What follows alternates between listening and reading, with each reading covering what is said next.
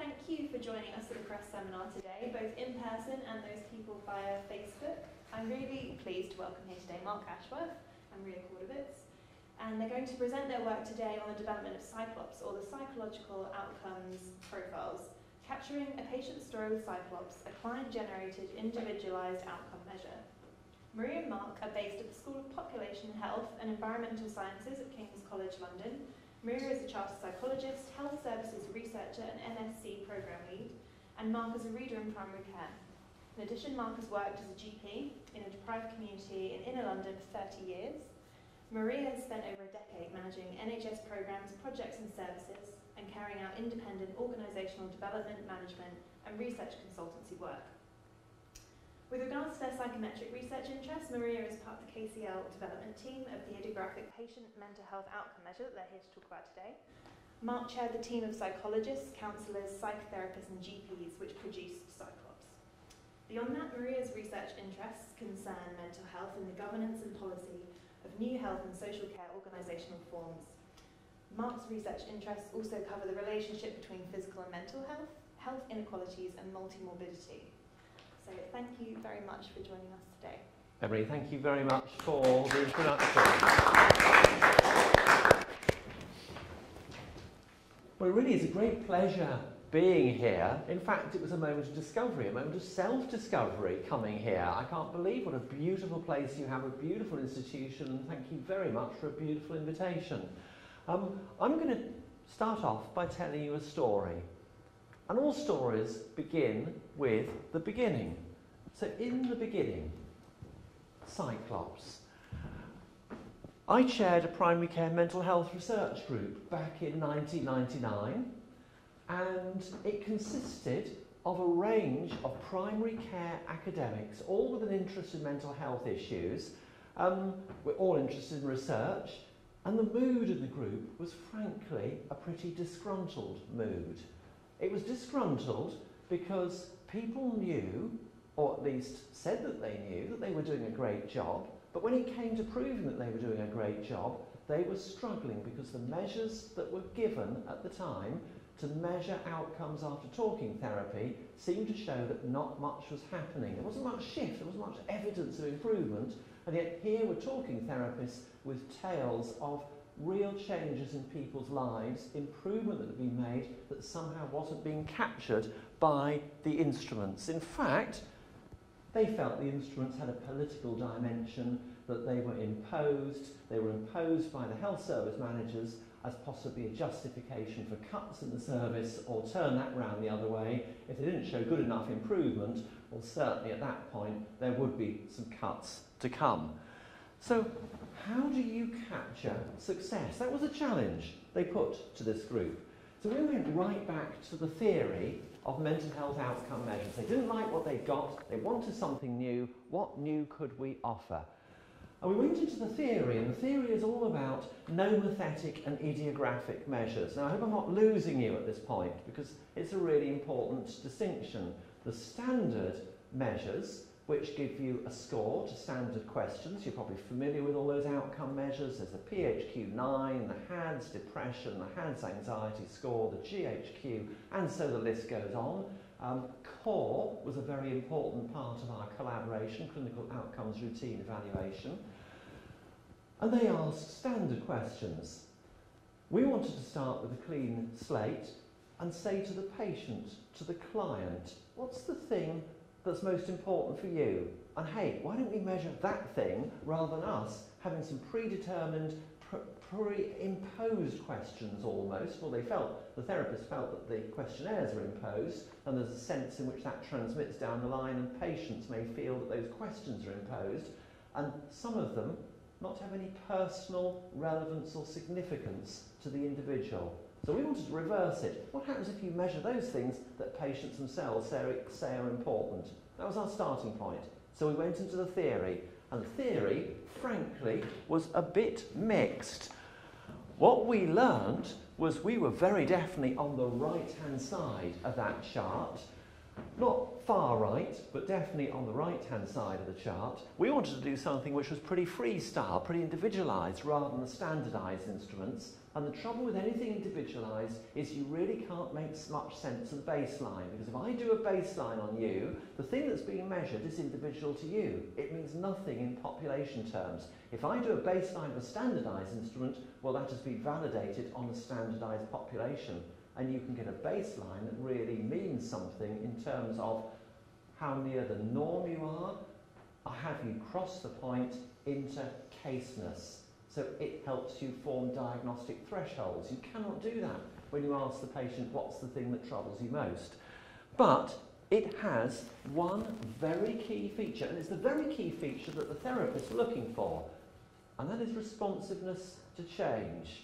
So the responsiveness to change, if you measure that thing of most importance to the patient, is much greater than if you give them 20 questions which may or may not have personal meaning, personal significance to the patient stroke client.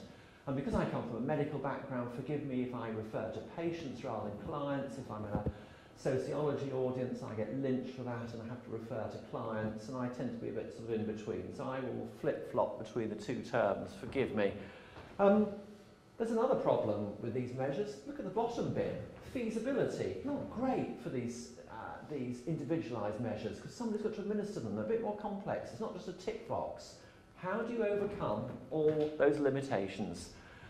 Back in 1999, we devised this measure called CREST, Psychological Outcome Profiles. Great catchy name, actually. We launched a competition. Email did exist back in 1999. We spread the email round far and wide, and a bottle of champagne and a bottle of extra virgin oil was offered to the person who'd come up with the best acronym. Cyclops won. I handed over the 2 bottles, and Cyclops as a name has stuck ever since. Nice catchy name. And what you do on the Cyclops is you ask the patient to define their main problem. We were also quite keen on that, believe it or not, back in 1999 was state-of-the-art, cutting-edge desktop design technology. It looks okay and perhaps a bit brighter than some of the other examples, but it's not exactly the hippest of formats, and we're working on a new electronic format now. But my goodness, the information governance constraints on anything electronic, where data is stored, where personal data is stored, are incredibly difficult to work with, and we're getting there. But it's not easy, so we will have another new format. That's the format we're in at the moment. That's the format that you will see on our website, and it is basically 3 questions. You can see, you won't be able to see the text there, but you can see the boxes there, and the 3 boxes are the unique feature Cyclops. They're the 3 free text boxes in which you ask, box number 1, what is the problem that troubles you most?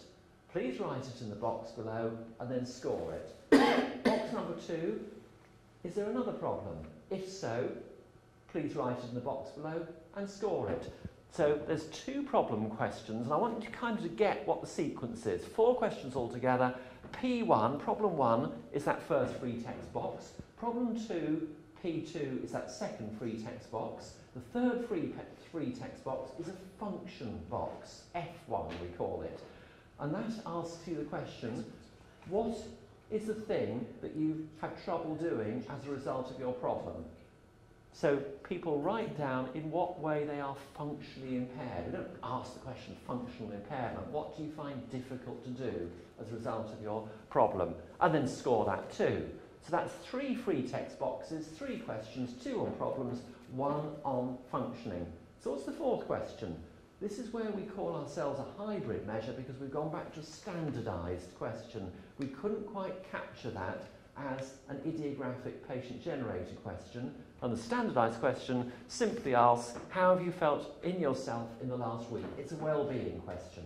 So you've got the format, 2 problem questions, 1 function question, 1 well-being question, the last one is standardised. Yeah? That is our instrument. And we have got a during therapy, because things change during therapy. There's an extra box on there. That hasn't got 3 boxes, it's got 4 boxes, and that is because you're allowed to develop new problems during the course of therapy and score those. New problems might emerge. Maria's going to be talking more about those. Those emerged on that form there. And then finally, there's the all-important post-therapy form, and this captures where you are at with your same problem that you recorded right at the beginning before you started therapy. This is the problem you mentioned when you first started therapy. How do you score it now? And the same for problem 2, and the same for the function thing. How do you score it now? And if any new problems came up during the course of therapy, how do you score those? So, the psychometric properties, I think, that I've displayed on that slide should by now be fairly self-evident to you. We've got a baseline score which is weak at discriminating caseness from non-caseness, a change score, high responsiveness, qualitative data. Well, people write interesting things in those free text boxes.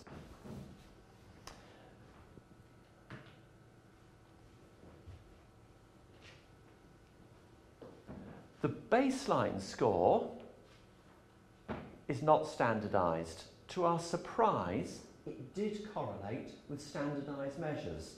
And I want to show you a graph which just shows the kind of correlation. And I presented this so far as though this is two completely different schools of thought, the standardised instruments and the patient-generated instruments. Actually, the scores that you derive from the two instruments are, at baseline, pretty similar. The change scores are pretty different. But I'll show you how similar they are. There is a graph showing the baseline score of CYCLOPS on the x-axis, and in this case, core outcome measure on the y-axis. And there's a few cases where there's some outliers, but in general, there's a pretty strong correlation. R0.65 in terms of the correlation coefficient. And I've written there an outlier, and that particular outlier could have gone the other side of the line, but on that side of the line, an outlier means you're scoring higher on the CYCLOPS at baseline than you are in the core measure, and vice versa if you're the other side of the line. So what about the all-important change score? The change score proved, once we tested this, it fulfilled the expectations in terms of responsiveness to change. It was indeed measuring those items of personal significance. And I'm going to show you the effect sizes in the next slide. And by effect sizes, so here we are. Remember the problem we had right at the beginning, the therapist saying that somehow the improvement they could see happening before their eyes was not being captured by the instruments. So the all-important thing becomes a figure. What is that change score? Well, how do you measure change? You measure change with the effect size. The effect size is the change, the difference between pre and post, divided by the standard deviation of the baseline. So anything greater than about 0.8 in health service research is pretty good. You're kind of looking at 0.8 and a bit bigger. That's what you're hoping for. I'll show you what we got. That's what we got. In our first study, about 120 cases, we got a change score of 1.53, and core was a change score, that's the effect size, of 1.05. Treble asterisks, which I've stuck on there to show how significant it was, all the p less than 0.001 and all that. It was just as we thought. It was showing change to a greater extent than the change showed on core. And similarly, we did a comparison with HADS, Hospital Anxiety and Depression Scale, and this was a larger study. Again, we found that larger effect size. What about what people were writing in the free text boxes? I'm not going to talk too much about this because this is the side, the aspect that Maria's going to talk about, the qualitative analysis, but you saw there were 3 free text boxes. And it was very interesting because not only were people telling you about those things that were most important to them, but fairly soon we spotted that a lot of those things that were most important to them were not things that were in the standardised measure. In other words, ask the patient what they wanted to measure, and it wasn't what core or HADS was measuring. In fact, the overlap, if you kind of think of it as a Venn diagram, wasn't very good at all. And we found, doing a thematic analysis, 44% of the themes in CYCLOPS were not featured in core. 60% of all the patients mentioned something in one of those free text boxes that was not captured by the 34 questions in core. So we're kind of not just a different approach, but measuring somewhat different concepts, at least in terms of what the patient was reporting.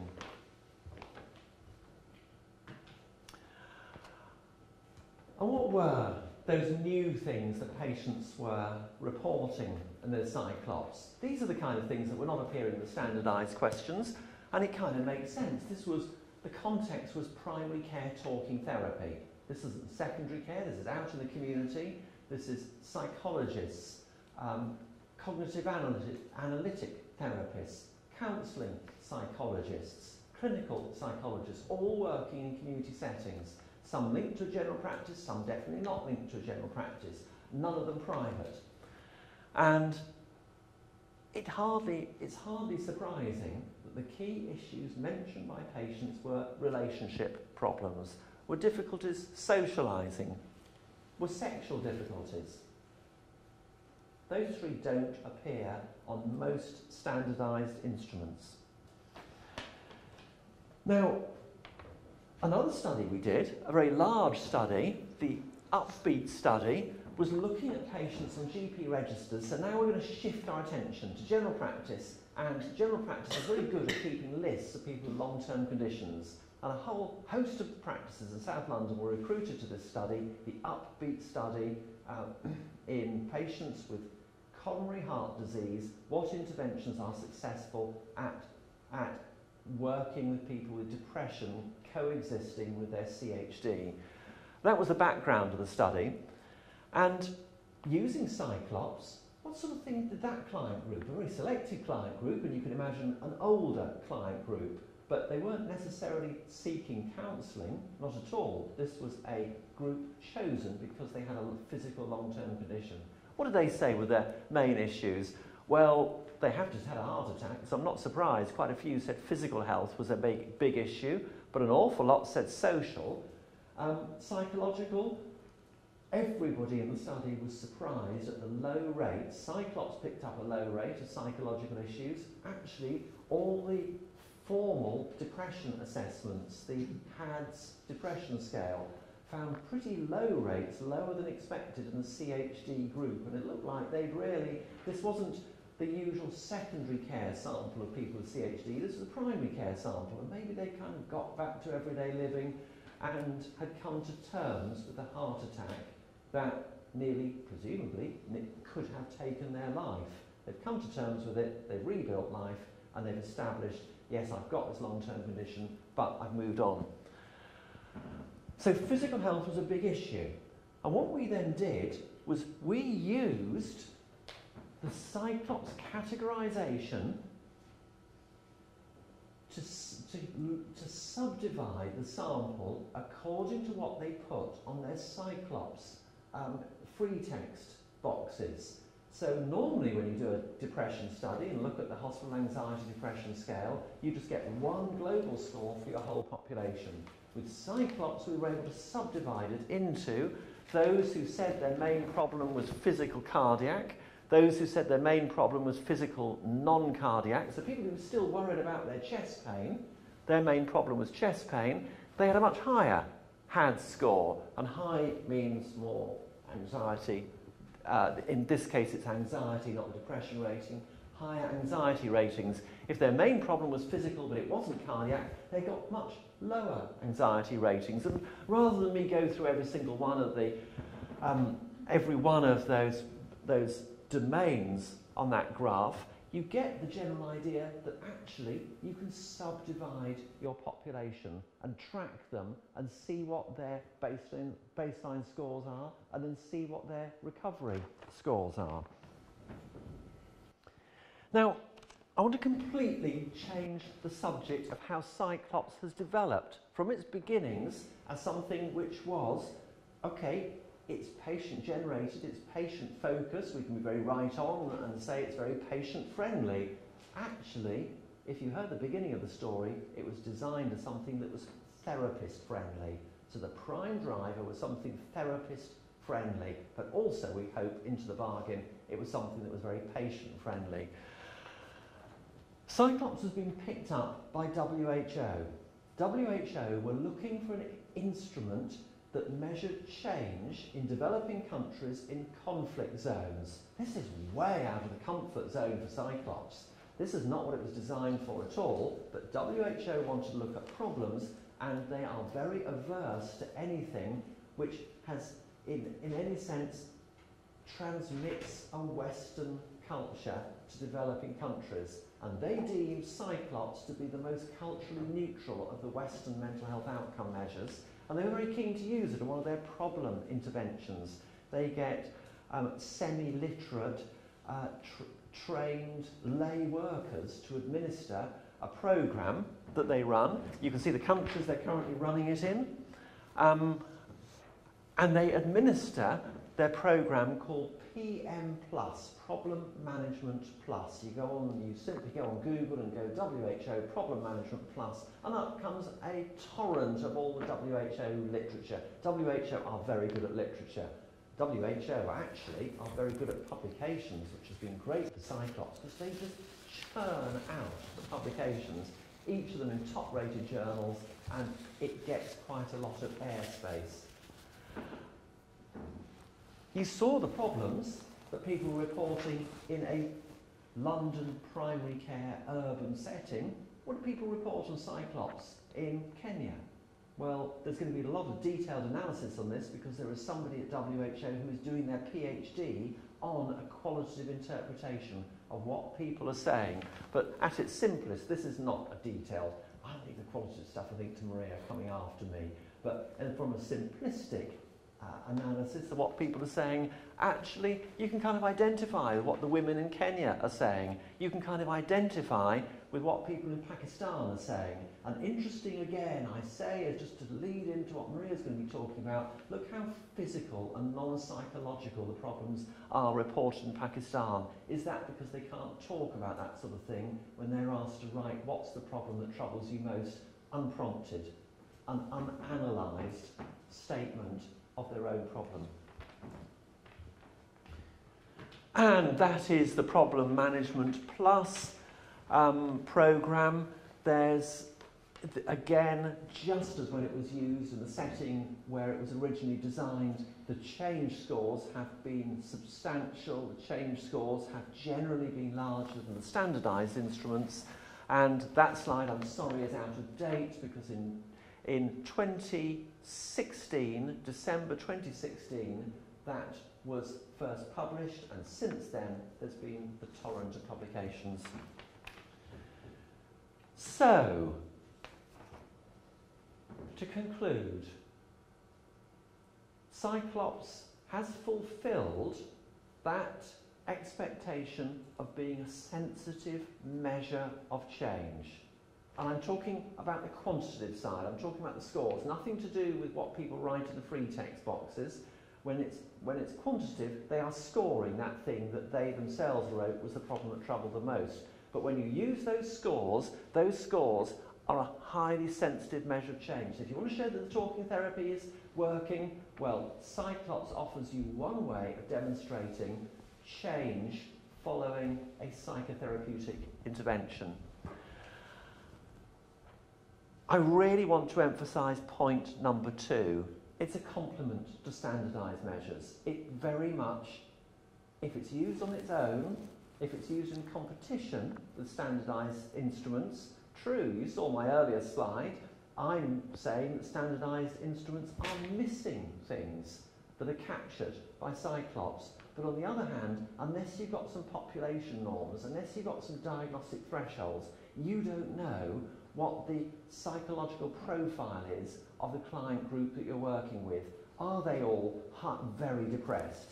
Or actually, are they not depressed at all? You kind of need to know those basic facts about your client group.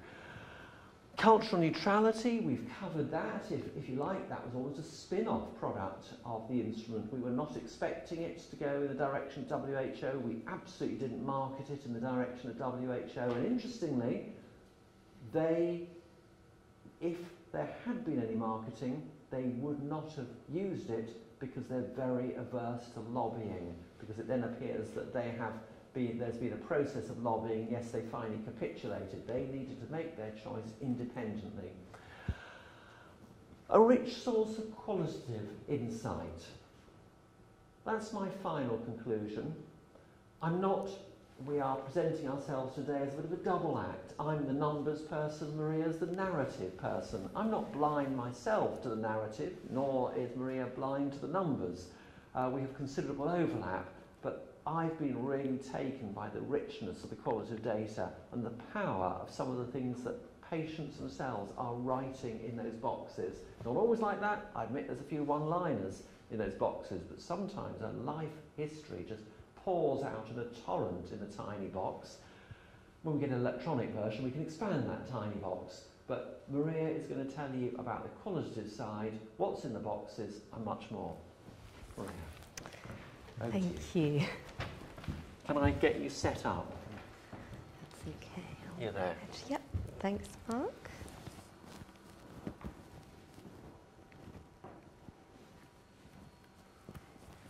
Oh, lovely. Thank you, Mark. So yes, I hope to convey some of those client stories and the richness that Mark alluded to.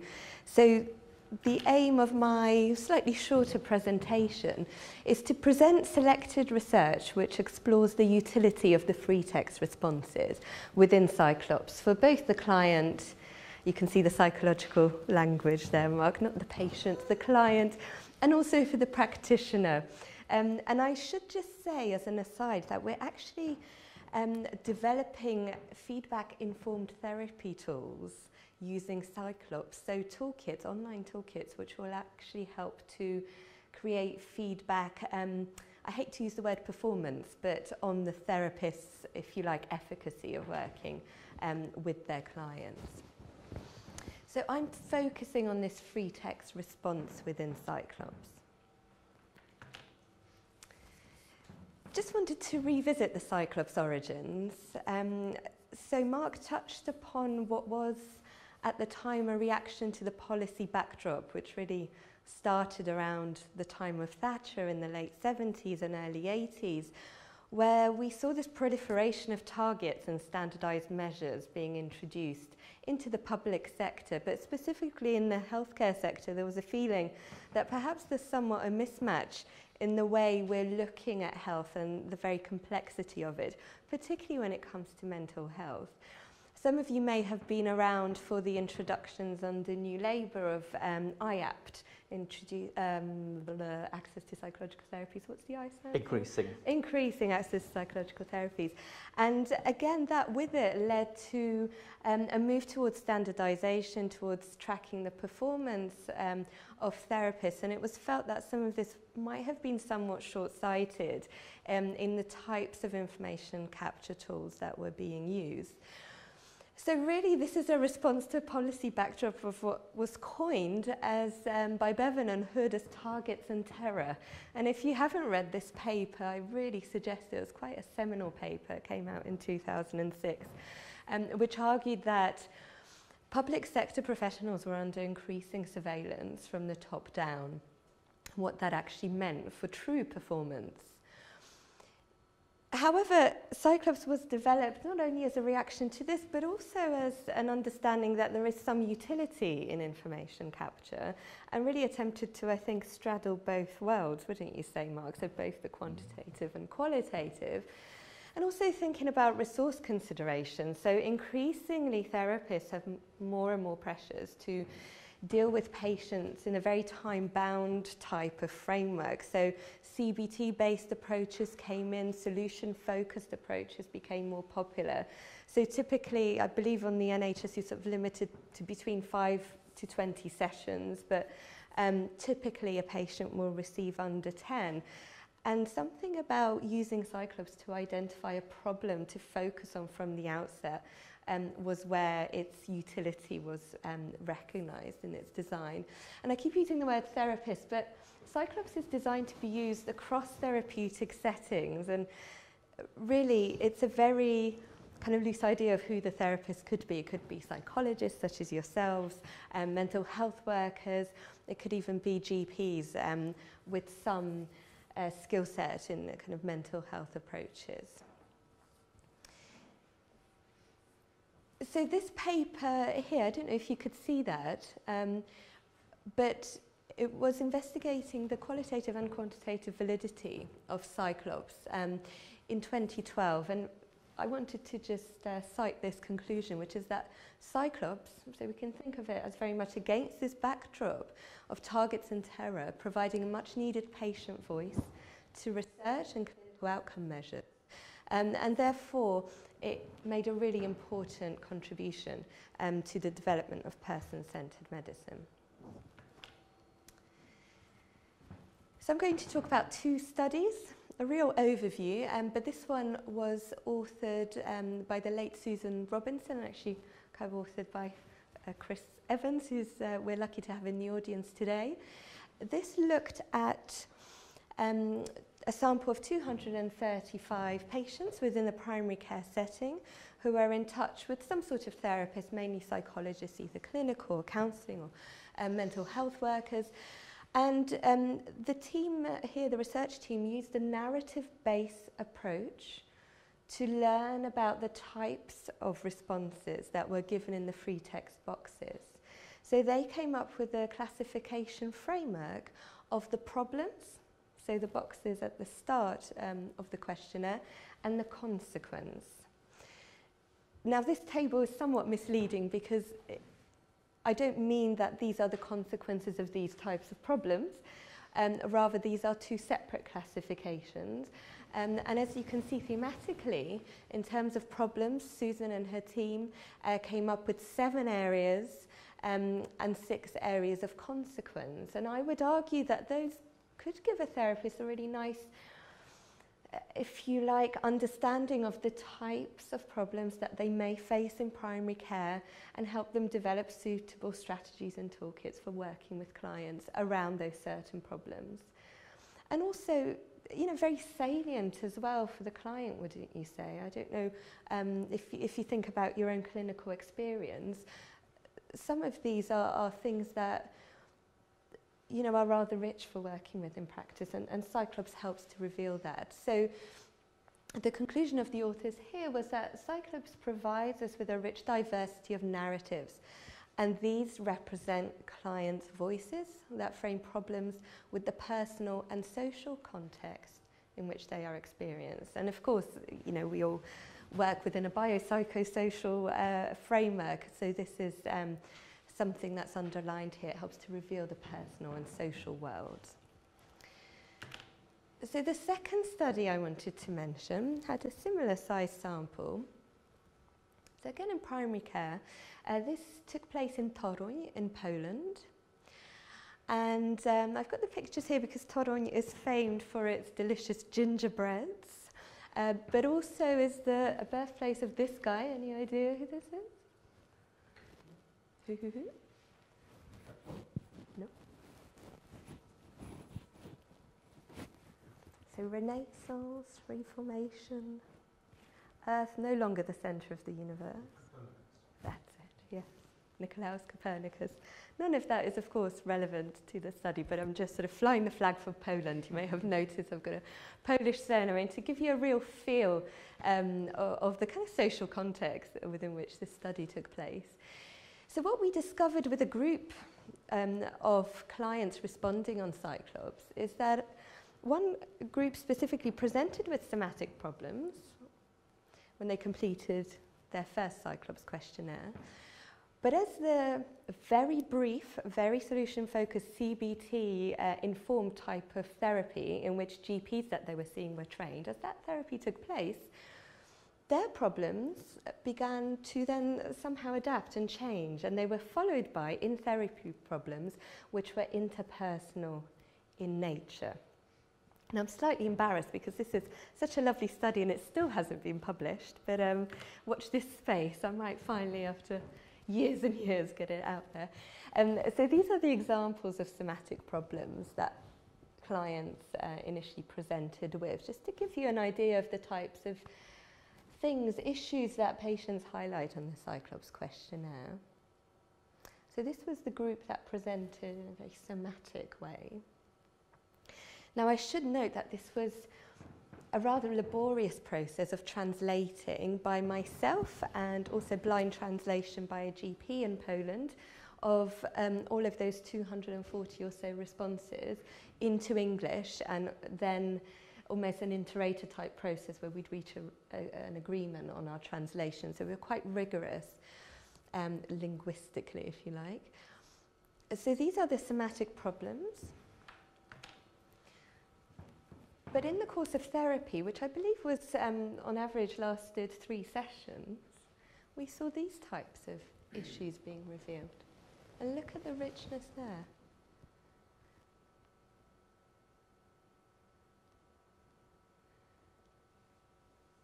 So my husband was accused of corruption at work, and there probably will be a court case.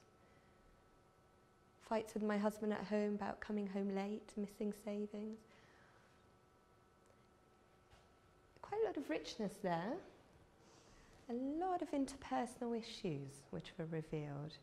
And wouldn't you say quite fertile ground for a therapist working in a psychological and social framework to actually do some good with the client, or at least explore some of these issues. And we're really interested in how soon these actually became revealed. I mean, it may not be a surprise because these patients were seeing GPs in the first instance. So I suppose culturally the expectation would be to talk about their physical problems.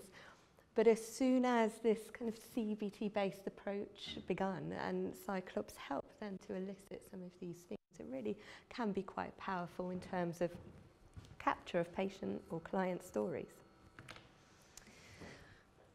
But of course there are limitations, as with anything, and you know, we're not just here to promote CYCLOPS, well we are, but you know, let's be aware of some of the constraints. So there are some methodological considerations from a qualitative standpoint.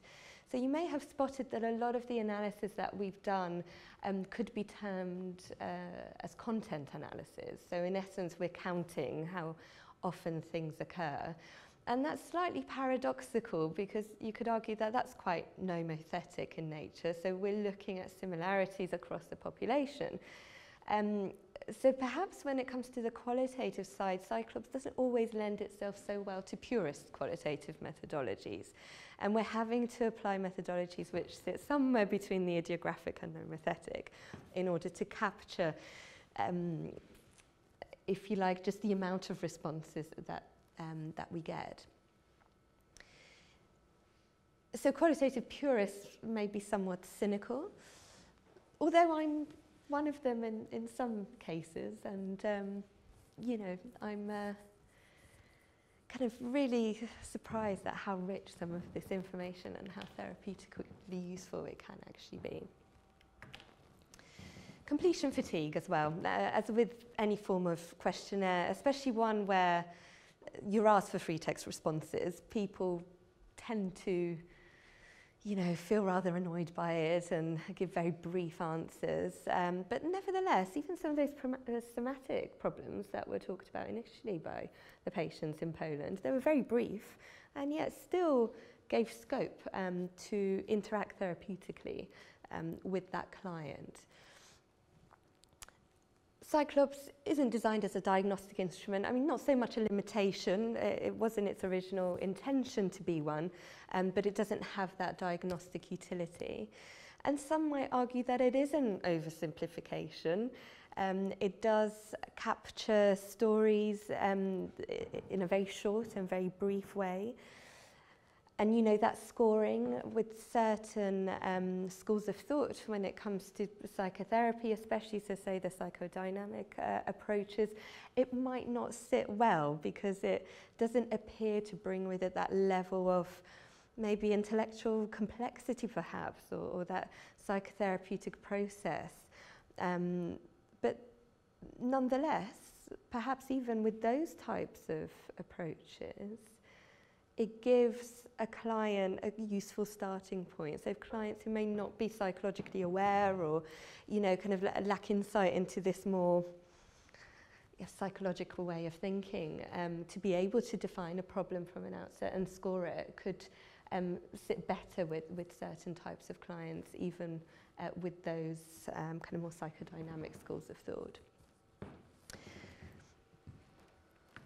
So, take-home messages. So to sum up, and I suppose I'm reiterating and emphasising a lot of what Mark said. So short problem descriptions may well facilitate therapeutic interaction and focus. Cyclops may be particularly appropriate for use in time-bound clinical therapeutic practice. It enables the client to rate their problems with potential to capture change over time, as Mark demonstrated. But it also enables a change in the client's most troubling problems to be explored and helps the therapist to see any change along the journey. Thus, we hope that Cyclops promotes person-centeredness, and we hope it does so within a kind of ever-enduring target-driven policy context.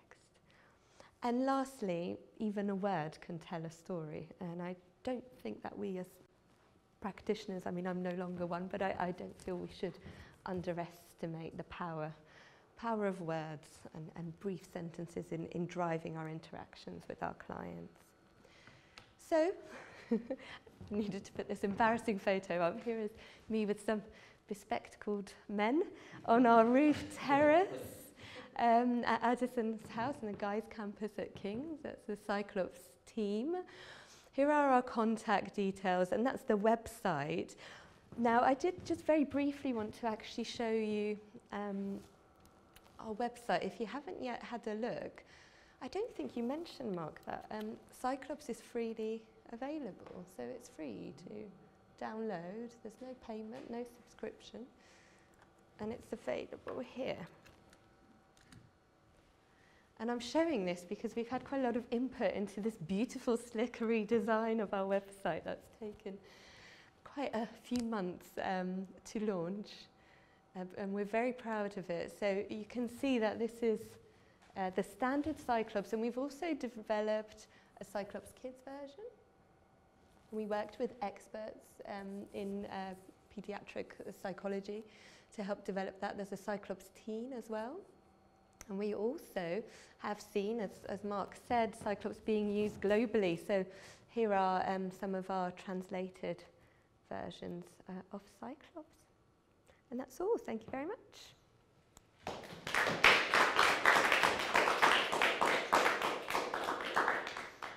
Thank you so much, Maria and Mark, for this absolutely fabulous, fantastic, stimulating, rich presentation that I think is going to inspire us a lot here and matches so much of what we're doing at CREST and what we're interested in, what we stand for at CREST as well. So really great to have you here. Thank you so much for coming. We're going now to do some sort of questions and answers, and that's when we say goodbye to our Facebook audience. Thank you very much.